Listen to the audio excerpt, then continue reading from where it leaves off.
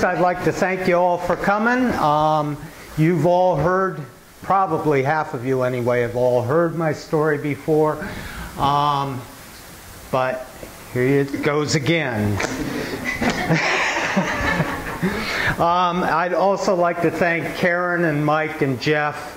I've shown here since this place started, off and on, and they're very supportive. This gallery is a wonderful place, and just to have these little talks going on all the time is particularly interesting.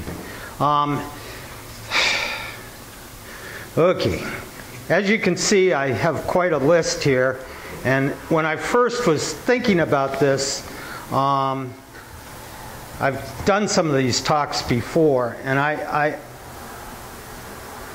know that you want to hear about my influences and my inspirations and my techniques, and then Karen would like me to talk about Dadaism, and I'm no art historian, believe me. But, you know, oh, shit.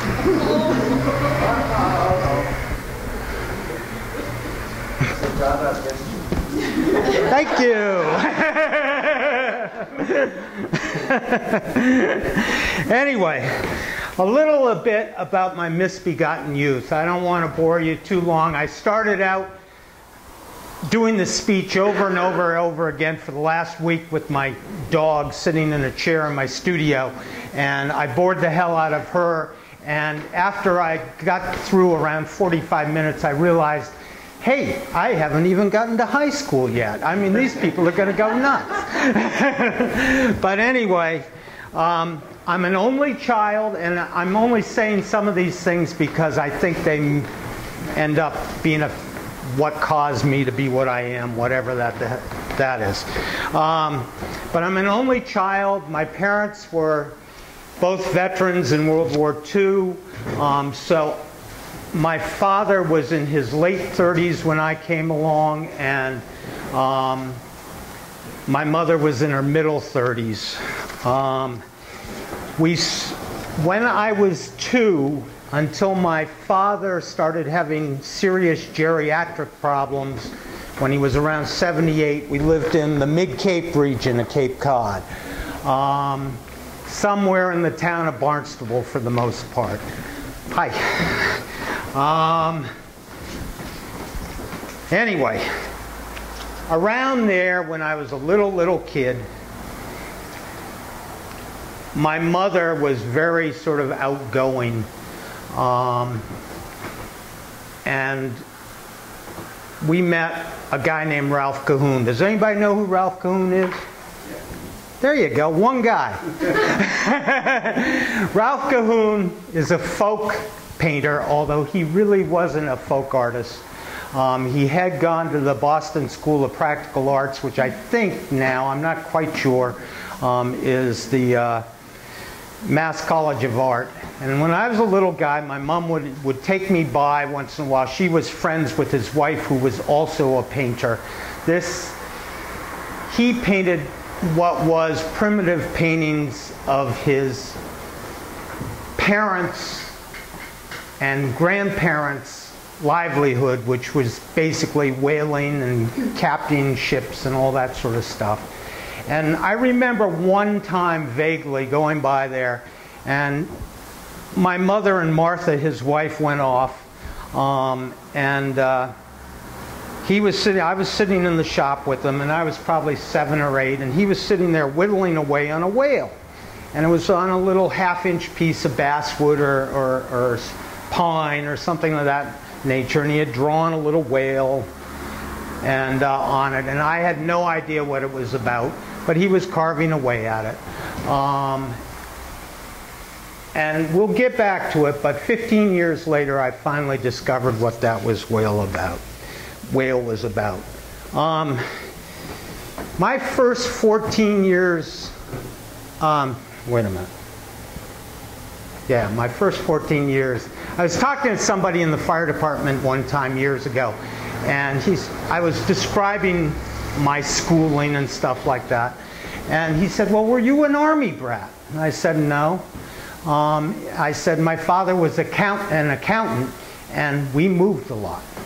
And essentially in my first 14 years of life, I moved 9 times. That's once every year and a half. That's once every year and a half I went to maybe a different school. Sometimes I'd come back to that school later. What that does to a kid is that it makes them pretty damn introverted, and they learn to entertain themselves real well. Anyway, no, I already did that. I just did that, and I knew it already ahead. Anyway, in our travels, I lived around Boston, I lived around Hartford, I lived around Washington, D.C. for a couple of years, and we always had a house on the Cape. My mother took me to every friggin' museum. She was a frustrated writer, and she took me to every museum as we traveled around. I went to the Boston Museum when I was a little guy, the Fog, the Gardner, the Wadsworth Atheneum, and of course the Smithsonian, the National Gallery, and all that. And she would take me there. And when I was around, I guess around 11 or 12, I don't really remember, she took me to, the family went to New York for some reason, and I don't know why, but we went to Museum of Modern Art, and I saw Max Beckmann's Departure there, and I fell in love with German Expressionism, and that's where pretty much all my work comes from. It's all hard edge, bright colors, and Max Beckmann to this day is still my favorite painter. Also, when we were in Washington, and I remember specifically that it was 3rd grade,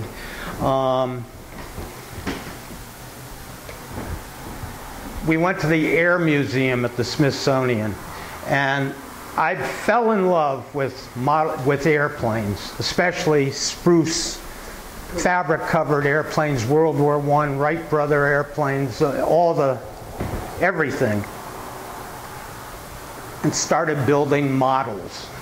And the little balsa wood tissue-covered model airplane dope, rubber band-powered models. And the reason this is important was you did those from blueprints. And so I would lay everything out on the blueprint, and I would pin everything to the blueprint, and I would glue it. And then when you went out and you got model airplane magazines, which were like 8½, whatever a magazine was, they'd have plans in it, and you say, gee, I'd like to build that model airplane.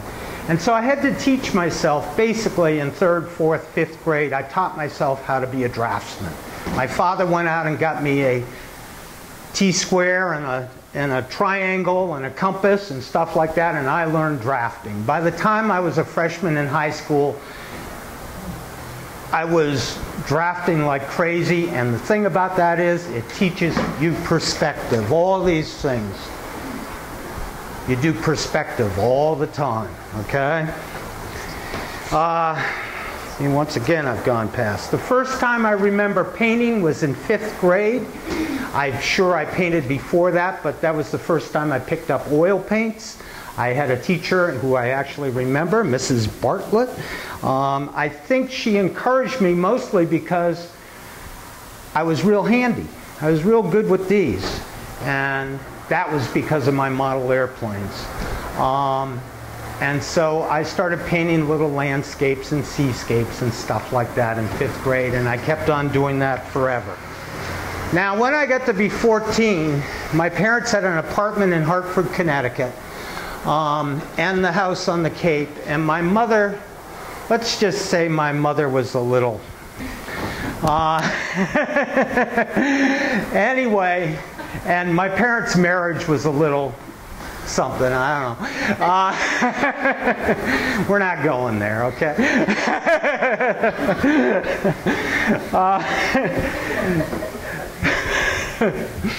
So anyway, we had a choice. Either I went to Hartford High School, which was downtown next to the train station. There were Puerto Rican gangs, there were black gangs, there was everything under the sun.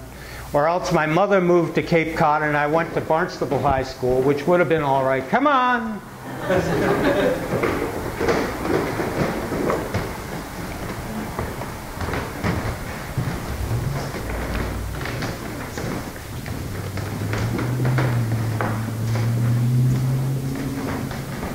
Anyway, they sent me off to a small boarding school in northwestern Connecticut called the Gunnery. No, it was not a military school. It was founded by a guy named Frederick Gunn in 1850 or something, and he was, you know, friends with Emerson and Thoreau and the whole 9 yards. And there's old black and white photographs of, you know, guys leaning against the trees out in the wilderness, you know, talking about Plato. I don't know what it was. Anyway, there I had a wonderful art teacher named Mrs. Titus, Margaret Titus, who basically let us do pretty much anything we wanted to do. And at that point, I sort of started developing two styles, i.e. figurative style and landscapes. And I was still doing landscapes like I was doing when I was a kid, but then I still have one I did when I was 15 of a bus station. It had 3 figures in it, sitting on a bench in the Boston bus station, because I was always going through the Boston bus station on my way to the Cape.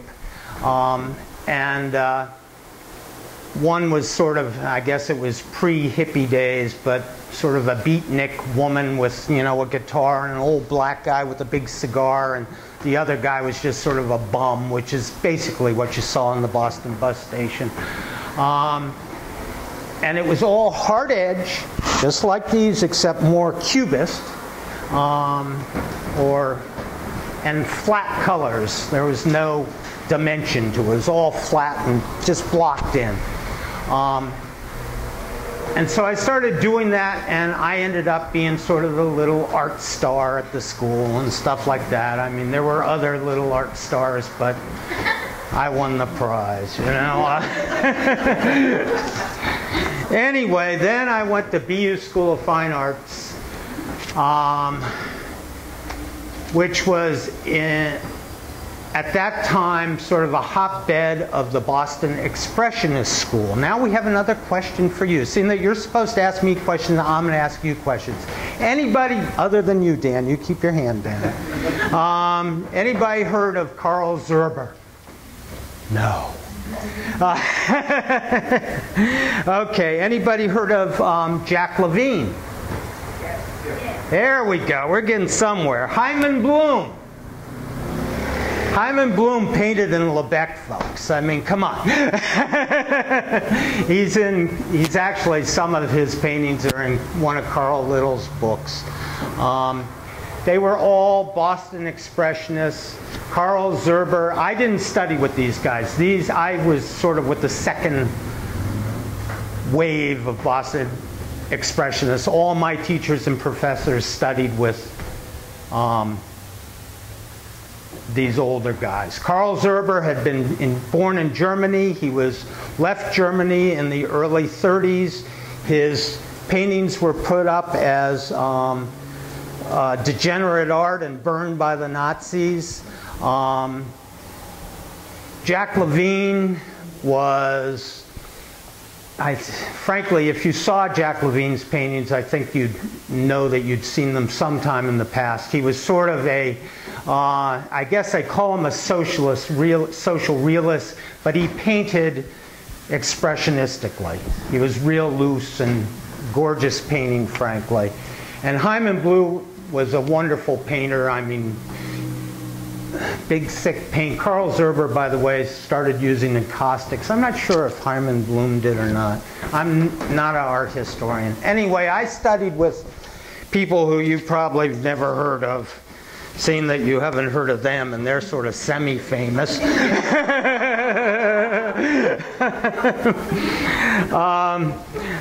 My favorite earlier teacher was Reed Kay, who taught at Skowhegan through the 50s and early 60s. David Aronson, who's pretty well known, and Arthur Polonsky, who is pretty well known. John Wilson studied not only at the museum school, he was a black guy. He did a big, huge sculpture of Martin Luther's head after He died, I'm not sure what city it's in. He studied with Leger in Paris at one point. Conger Metcalf studied both at the museum school and with Grant Wood. He was a drawing teacher and very sort of staid in his ways. BU was really an academic school. I mean, you went in there, and I always like to say, when you got out of there, you knew how to draw like Michelangelo, but you didn't know much else.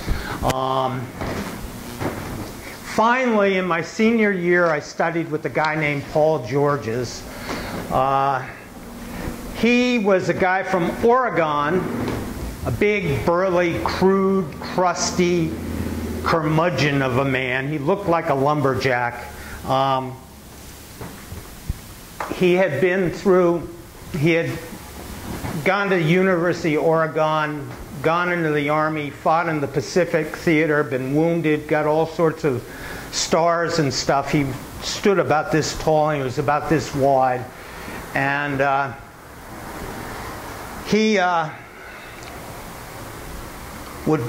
his big thing was the big picture. And we would be told to stretch little 10 by 12. Getting bored yet, Tom?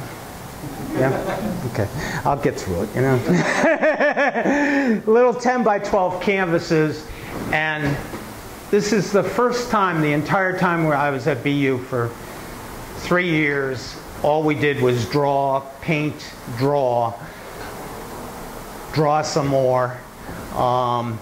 We ground our own oil paints. We finally, senior year, we get to this Paul Georges. Before, Jack Levine had sort of taught this class. After that, Philip Guston came along after I had left BU and taught the class. He taught graduate students and the seniors.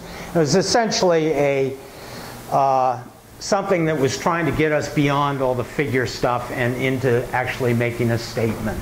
And that's where we started getting into narrative work. Paul Georges, again, was part of the Cedar Tavern people in New York. He had started out as an abstract expressionist, and before Philip Guston, he had started painting figuratively again, and he's best known for when he got sued, and it went to the Supreme Court. He did a painting called it wasn't the Rape of the Muse, it was called The Mugging of the Muse, and there was a sort of a model walking by an alley just wrapped in a blanket. Why she'd be out in the middle of the city, I have no idea, and just wrapped in a blanket. But she's walking along the street, and there's 3 guys coming out of the alley. They all have big pointed noses and knives and stuff like that, and they're threatening her. And and they were sort of wearing masks. Some of them were anyway wearing masks. And one of those masks happened to look like one of Paul Georges' fellow artists. He sued for libel. It went to the Supreme Court. Every political cartoonist in this country was scared to death that the guy would win the case and political cartooning would be gone. There wouldn't be in the newspapers because you could get sued for libel. And luckily, Paul Georges won. That's what he's known for. While I was at BU, sophomore year, I started using acrylics. All these paintings in here are acrylic. This is 1967, 68. Acrylics were sort of new at that time. They had been around, but there were 2 kinds of acrylics. There was Liquitex and I think Beaucourt, which came in tubes and worked pretty much like, now we're getting into technique, you know.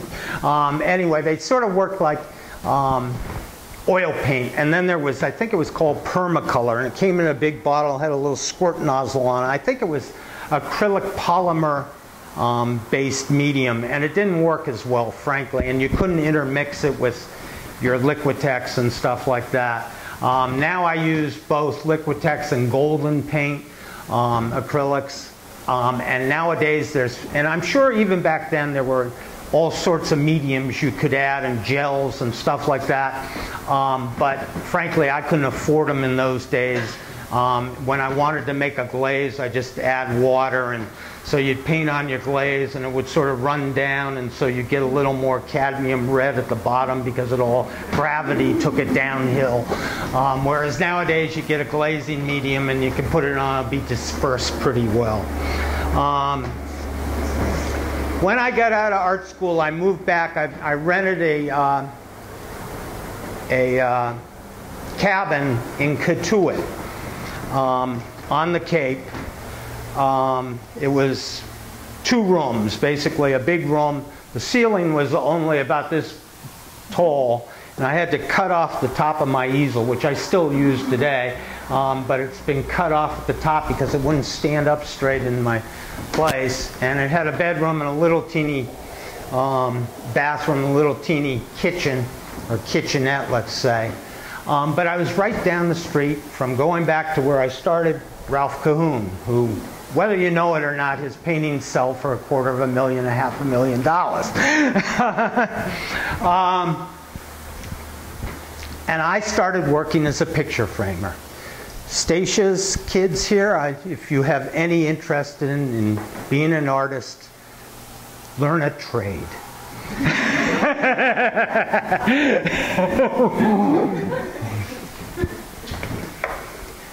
I remember freshman orientation, we went in at BU, and some professor got up and gave a speech and said, 95% of you are never going to make a living from this.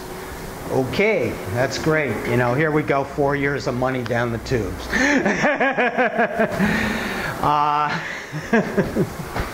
But anyway, I was living down the street from Ralph Cahoon, just down the street. He had a cranberry bog behind his house, and a few friends of mine and I would shovel that in the wintertime. We'd play hockey on it, and he'd come down and hang around and watch us play, and his wife would bring us hot cocoa.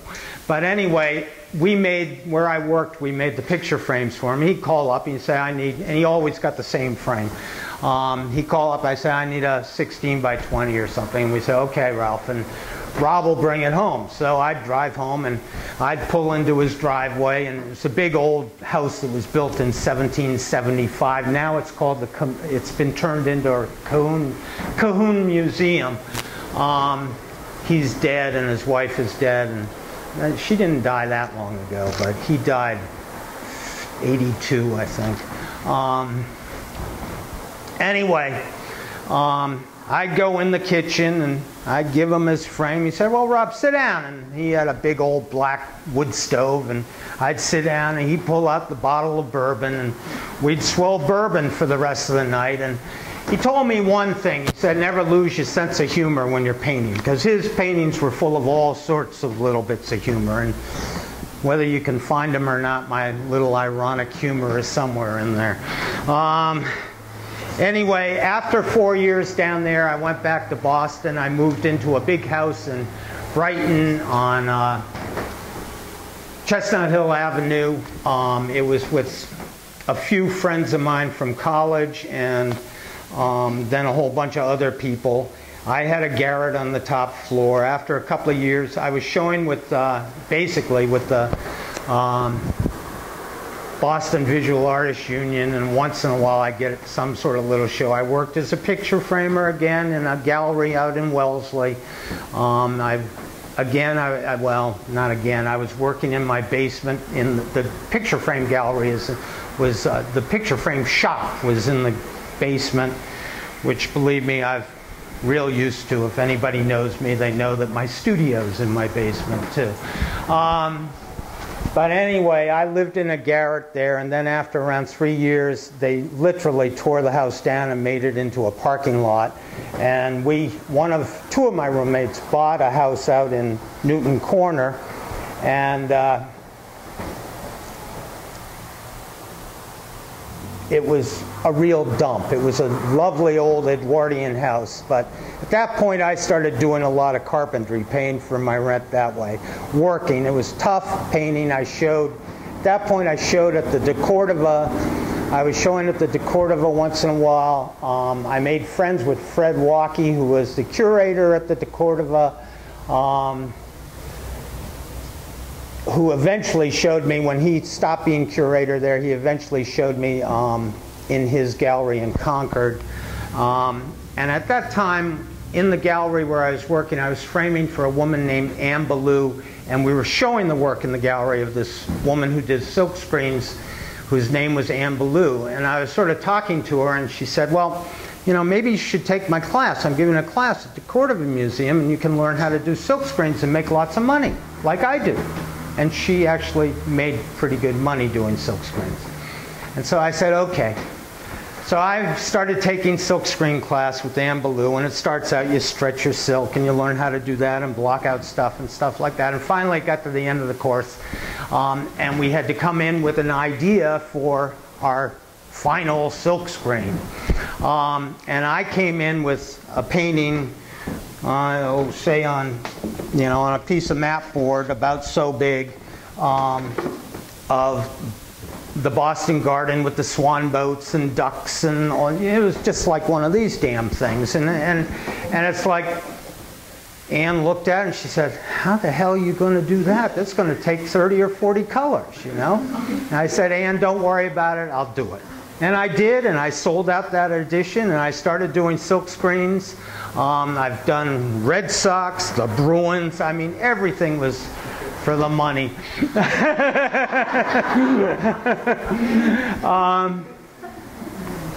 And all those editions, actually, just the other day I sold to a neighbor, I sold the last of my hockey prints.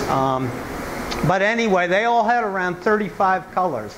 And what happens when you're doing silkscreen is you're blocking out stuff all the time. And so you start, let's say you want to build a cube or anything that's got volume. You basically do the dark color first, and then just divide it into 3 colors, let's say. The light color on top, let's say where the sun's coming down, sort of a middle tone on the side, and then finally the darkest tone on the other side. So you're building a cube. And basically I'd block out the dark outline, and then I'd block out that and sort of print everything the light color, then the middle color, and then finally, so that's like 4 or 5 colors just to do one shape. And of course, well, they were about so big. And I did a lot of those. I started doing those in 3D, which was added another little number. It also makes the edges get harder and harder. You have to understand the paintings I was doing in those days was more expressionistic.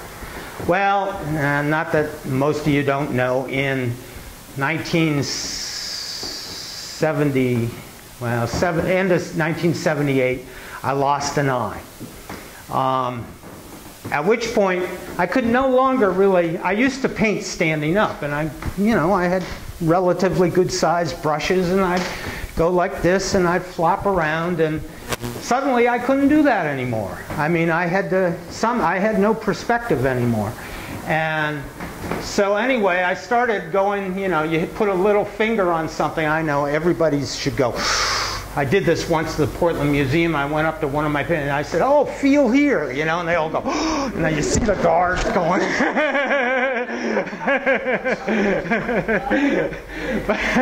but anyway, so you end up going like this with your wrist or your little finger, and I started using number 6 sable brushes over and over again. That's all I paint these paintings with, the number 6 sable brush for the most part. It's about a ½ an inch long, 3/32 of an inch around, and everything is done with that brush. Sure, in the beginning I use a bigger brush to fill in just a rough color and all that, but everything is this teeny little brush. One time the old curmudgeon in Brooklyn, who I'm competing with to be curmudgeon of, but anyway, he said to me, well, how come it takes you so damn long? Because all these big paintings, they take me over a year to do sometimes. He says, how come it takes you so damn long to do a painting? I said, because I'm using this teeny little brush. He says, well, I can paint a 4x8 piece of plywood in 10 minutes. I said, yeah, well, you try it with a brush a ½ an inch long, 3/16 of an inch wide, or 3/32 of an inch wide. Anyway, in 1980, I met Ellen and I moved to Providence. I lived in an apartment on Gano Street. I had an office I had a studio in the CIC building. You remember that? No? Sure. It was behind the old, I know you do, I'm talking to them. They were sort of cheering on Providence. I'm just scratching my chin.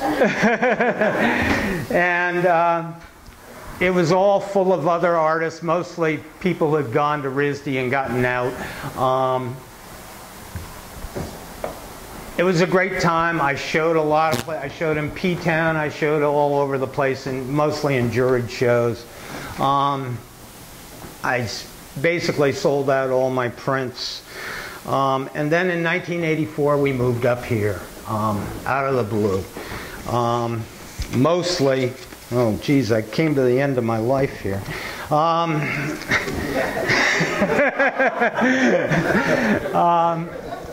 And at that point, I sort of, I know, that was a double entendre or something. I don't know what you call it. I dropped out of the art world when I came up here. I quite literally just paint for myself. All these paintings. Now, how do I do that? I'm not wealthy. My parents weren't wealthy. I banged a lot of nails. I spent 6, 7 years up here just building houses. I didn't paint at all. I built my own house. Ellen and I pounded every nail in the place. We don't have a mortgage. We built the whole place for $50,000, and that includes buying the land. That's how we do it. She's a writer. She doesn't make much more money than I do. And frankly, now I'm old enough that I collect from the government until, never mind.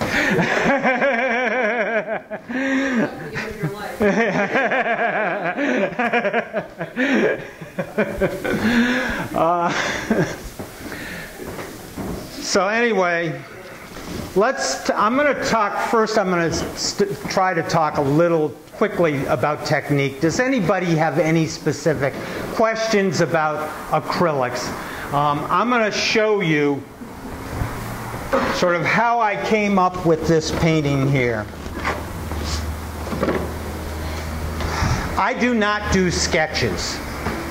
In 2004, in my little, I don't know what they are 5.5 by 7, those little black sketchbooks. I did this little, and this I blew up this morning somehow. I don't think you can see it. It says the end of Dada here. It's basically the fountain here with a big 100-pound weight up here and tied to a chain and a rope and a pair of scissors nailed to the wall. That way I came up in 2004. It's been sitting in my sketchbook for eons. And I sort of thought of it as a New Yorker cartoon or something like that. And this is the drawing I did prior to doing this painting. As you can see, people in the back probably can't see. There are not, a lot of the details came later. I mean, it's just really the rough indications of everything. What I do is I figure out the size. When I'm coming up with these sketches, or these drawings, I'm usually working on one of these. I'm out in the woods, and I'm just sort of thinking about my next big painting, because I'm going to spend a year just doing that. I don't do anything else. It's one thing. I go to my studio. I try to be in it by 7:30 in the morning, and I'm generally there until 5 o'clock at night. I do go to the post office and get a cup of coffee at 10 o'clock. I do eat lunch. I do walk the dog. But other than that, I'm pretty much in my studio all day. And I work 6.5 days a week probably, and God knows it takes me so friggin' long to do a painting I'm ready to shoot myself. But anyway, what I do is I grid it out. There's little red lines here. So I'll stretch the canvas, I'll grid it out. Now, at some point I find the horizon line, which I think is right here. And it's not so important in this painting because there's not that many things that I had to worry. It's more important like in the builders or even in this one, which I have a whole horrible tale about when I changed the entire cap boat even after it was painted because it was wrong. But anyway, I take a blue chalk line and I'll snap it over 15, 20 feet of my studio wall. These things are just hanging on nails in my studio. I'll snap a line where that is. And that way, I can take a nail and stick it in that blue chalk line. Let's say this line here. I'm trying to find. I can go tack that nail in there, and I tie a little string to it. And I do the perspective. And this one is not all that important, but some of these, there's a lot of perspective in them. Then I draw it in with charcoal. I'll sort of take a 1-inch brush, a 1/2-inch brush, I don't know, and paint in the rough colors. And then I go down to my number 6 brush for the rest. The first month's a lot of fun. 10 months is hell. And the last month is a lot of fun. I work from top to bottom, generally about 3 times. But it's not that I don't get hung up. I'll work down, and let's say you're trying essentially to work from the back to the forward when you do work from the top to the bottom. So you're working on the sky, and you start working up the clouds, and these are pretty vague at this point. You work down, you start making up this is all made up. None of this is real. It's all coming out of here. The trees, I go out sometimes, but this one and that painting especially, I go out and I'll cut a branch off an ash tree or a maple tree and I'll string it by a wire from the ceiling of my studio, and I'll spin it around and get it into the right place. I'll sit there and I'll sort of try and draw it the way it is, and after around a day it all goes limp and drops, and I have to go out and slaughter another little mini ash tree or something.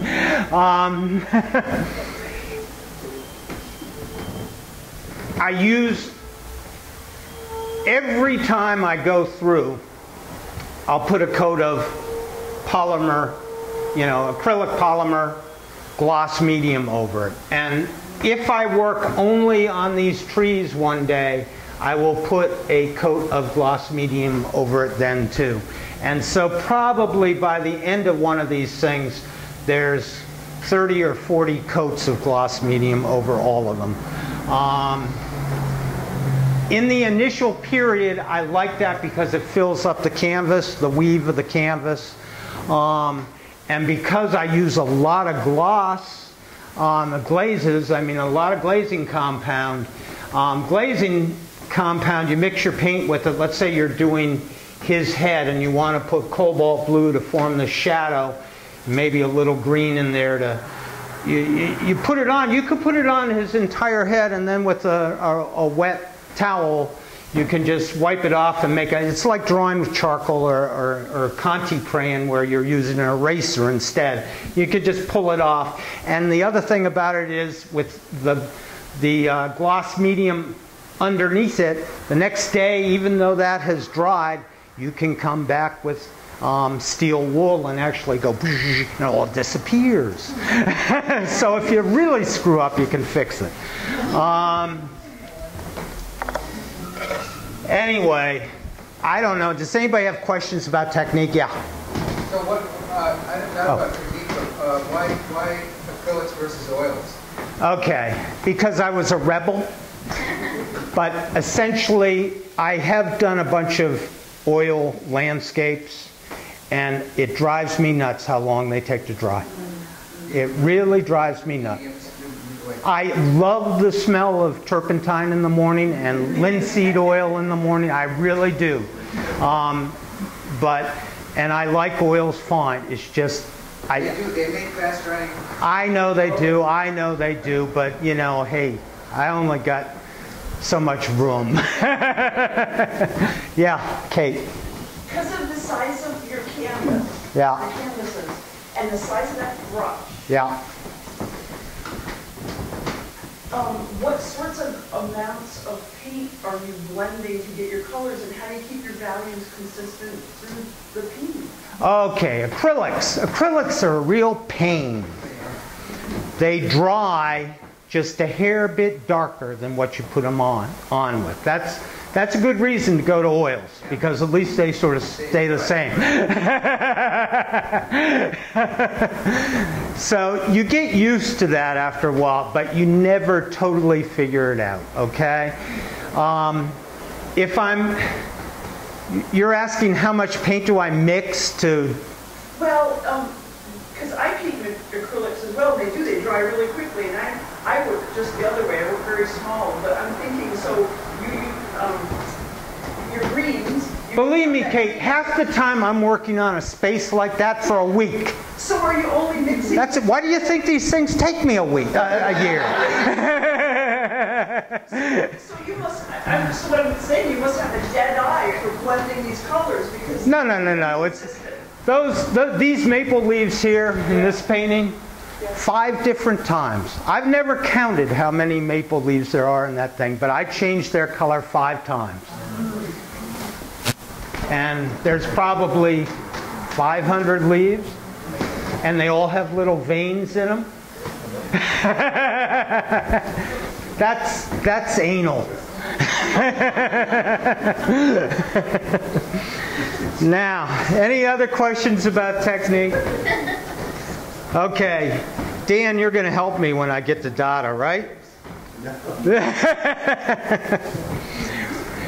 Karen wants me to talk a little about Dadaism. And so I'm going to attempt to do it using this. And believe me, I'm not an art historian. I don't have any theories. Frankly, if you have to talk about your paintings, I think you've pretty much failed. But anyway, Dadaism started in 1916 in Zurich, Switzerland. There was, and I'm going to point out some of these things as I go along. That's Tristan Tzara's calling card. It was just a little pointy finger. He was a writer and a poet. He and Hugo Ball, that guy there in the funny costume, and Jean Arp, those are sort of taken from his sculptures, and that's from that little red spruce tree there is taken from one of his sort of relief paintings.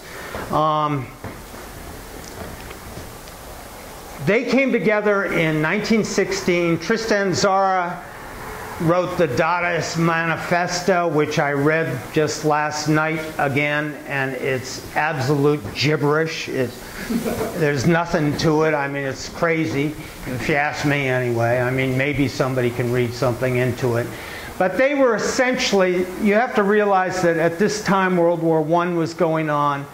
In 1916, the Battle of Somme was going on. There were hundreds of thousands of people dying over 100 feet of trenches, you know, constantly. And these guys were essentially, they were running away from being enlisted. They were draft dodgers in a sense, or at least some of them were. And they were so fed, I guess the point of Dadaism, other than buffoonery, which I try to live up to, but anyway, I guess the point of Dadaism was that they were saying that look what civilization has gotten us, and to hell with it. And so they were rejecting pretty much everything, or they thought they were rejecting everything that had gone on prior, whether that be culturally, artistically, as far as politics went. That didn't last forever. Dadaism as a movement only lasted, I think it started to die in Europe anyway, around 1920, 23 maybe at the latest. At the same time, oh, I forgot Sophie Tauber, I think is how you pronounce her name. She eventually became Jean Arp's wife. She was another artist involved, and she did a lot of costumes for, she didn't do this particular costume, but this here is Hugo Ball at the first, at the Café Voltaire, which he ran, and he did sound poems, which actually are sort of interesting. I found one on the internet and listened to it, and even though it's just letters and syllables, when it's spoken in whatever language, German or French or whatever, it actually sounds pretty neat. It means nothing, but it sounds sort of neat. And in fact, what's his name? David Byrne and the Talking Heads at some point used some sound poem in one of their songs, some disco number where they used it. Anyway, Kurt Schwitters, who was a German, showed up in Zurich at that time.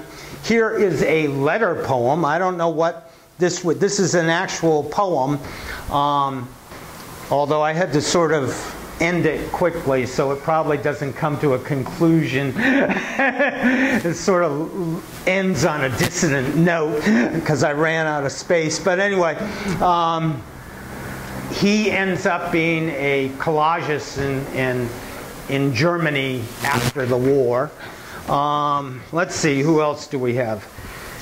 So Hugo Ball started again happenings, 1960s.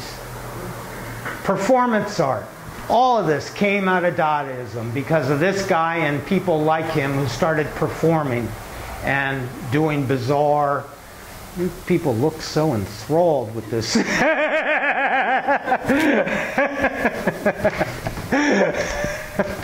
Anyway, then there was another movement, the German Dadaists. The German Dadaists were sort of started by a guy named Raoul Hausmann, who was in Zurich initially, and his, at the time, partner, Hannah Hock, sort of came back from Zurich to Berlin, and German Dadaism was much more political. They were actually protesting the, in a lot of ways, the, what is it, the Weimar Republic, and they were being, their art shows were being closed down because they would sort of put the they weren't really Nazis yet, but they would make fun of the army people and the government and stuff like that. And a lot of those people we're almost done. George Gross, Otto Dix, all ended up being German expressionists. Schwitters, who I mentioned, Max Ernst, that's a Max Ernst chess set. He was in Cologne, I believe. He ended up being a surrealist. A lot of surrealism comes out of Dadaism. Then we go to Paris a little later on, and Francis Picabia, which I've sort of done this trawler. Oh, that's George Gross, by the way. That comes from one of his paintings. All the machinery in this is not really taken from anything he did, but it's he did a lot of stuff that was sort of like Russian constructivism and all sorts of mechanical stuff. And then Duchamp. Now Duchamp didn't last long. He ended up in New York. But in he did Nude Descending the Staircase, and I think he entered it and it was not accepted. And even though Nude Descending the Staircase, I admit, is Cubism, it was not accepted. You know anything more than I do, please speak up. 1917? What? Wait a minute. I'll get to 1917. But in 1913, I think it was, he did Nude Descending the Staircase, attempted to show it in Paris in an independent show. Now, these independent shows supposedly had no juries and no prizes. It was still rejected. He eventually, even while he was still in Paris, started doing ready-mades. This bicycle wheel was something he did while he was in Paris. I don't know when exactly he came to New York. He met up with Man Ray, who was reworking photographs. This was just a model that he had taken a photograph of, and he drew on ink these little clefs for the violin thing. He met up with Man Ray, and they started, well, eventually they started the New York Dada, well, what was it called? The New York Dada, which the one issue of a magazine. But anyway, in 1917, Marcel Duchamp, and what's interesting is that Joseph Stella, the painter of the Brooklyn Bridge, I don't know if any of you know him, but they went to a plumbing supply place. Actually, it was an Irons Works. They bought a urinal. And so then they tipped it on its side, put it on a little pedestal, signed it R. Mutt, 1917.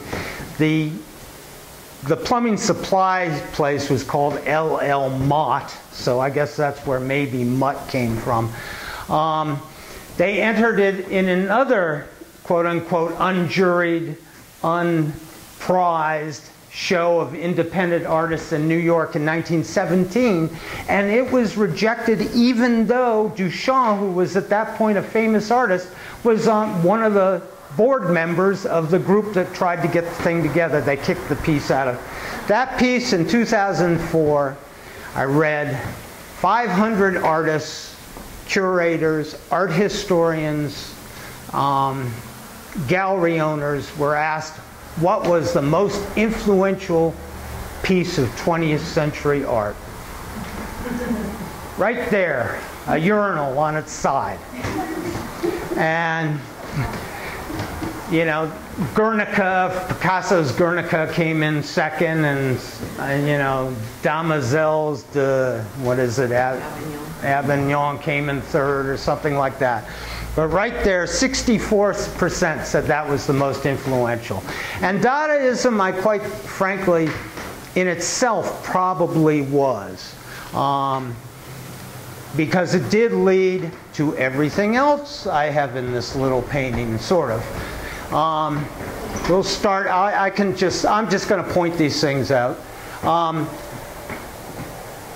From my joke of scissors that would cut off the anvil and drop on the, or break the most important piece of artwork in the, or most influential piece. I have Joseph Beuys coming up. Joseph Beuys was a German fluxist in the 60s and 70s. He did a lot of happenings. He did a lot of sculpture. Way back here I have Ed Kienholz, who was from California. He wasn't really a pop artist, but he's sort of thrown in there as being a pop artist. He did pretty gruesome pictures of madhouses, or not pictures, but sculptures of madhouses. Carol Walker, who I include because Man Ray was doing, at some point he would take photographic paper and he would throw nails and paper clips and stuff and just expose the photographic paper to the light, and it would just make that image. And in a way she uses silhouettes on a white wall to make her images. This is Tom Curry here chasing his black muse, sorry Kim, and that's his stupid island.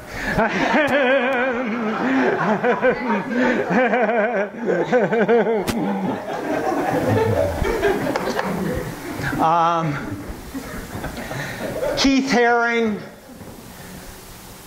Rauschenberg, I don't know, Jasper Johns. This is a Dadaist piece done by in 1925 in New York. Morton Schlomberg, I think his name was. Although now there's some question whether Baroness, some crazy lady who lived in Greenwich Village did it, and he wasn't just the photographer who did it. But anyway, that's entitled God. It's basically a plumbing fixture. And I threw in Howell, which I guess may be Dadaist. I don't know whether it is. But when They tried to close down the publishing by Ferlinghetti's publishing place of Allen Ginsberg's poem Howl. The guy from, I don't know what it was, University of Southern California or someplace, some art professor got up there, a poetry professor, got up and claimed that it was a Dadaist plot and it shouldn't be published. I mean, this is, what, 1950? I mean, who even remembered Dadaists in 1950? I don't know. I guess that's about all I got to say. That's an hour. Anybody have any questions? Yeah, I have a question. Yeah. In that river, or bay, whatever, right. There's an arrangement of stones that looks like a pregnant woman underwater there. What?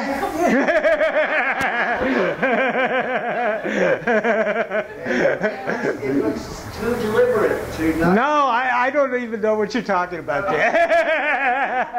Oh, there's a slice taken out of a very scissor-like slice taken. Yeah, there. That's... You can't tell me that was just a random... It wasn't random in the sense it has something to do to composition, but it wasn't a pregnant lady or whatever you claimed it was. I bet it is. No. What interests me most about everything, including landscapes, is composition. The more complicated they are, the more fun it is for me. What can I tell you? What about when you do a piece like this? Do you have a theme that you're thinking about when you're putting it together? Like, we don't want to go there, do we? Some type of I did bring the original sketch for that one. You can see it's changed. The dog's in a different position.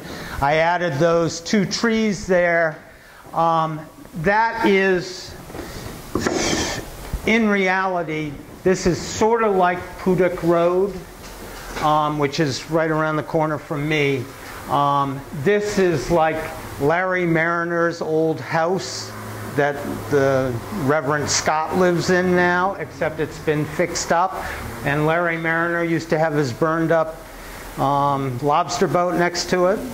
And so that's sort of done from that.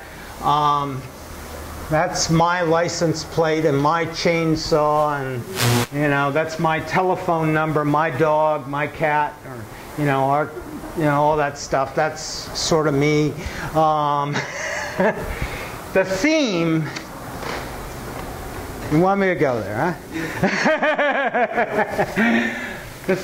The theme is spending most of my youth on, real youth on Cape Cod. I saw it go to hell. And it's different than here because Boston and Cape Cod was only an hour apart. You could get there in an hour and a quarter. Here, you got Bangor. I go to Bangor in an hour and a quarter, and I go to the theater, and it's not like Bangor is ever going to be Boston. But what happens is we get lots of big houses that end up not fitting in all that well, although in all honesty they employ everybody, and so you can't really gripe about it.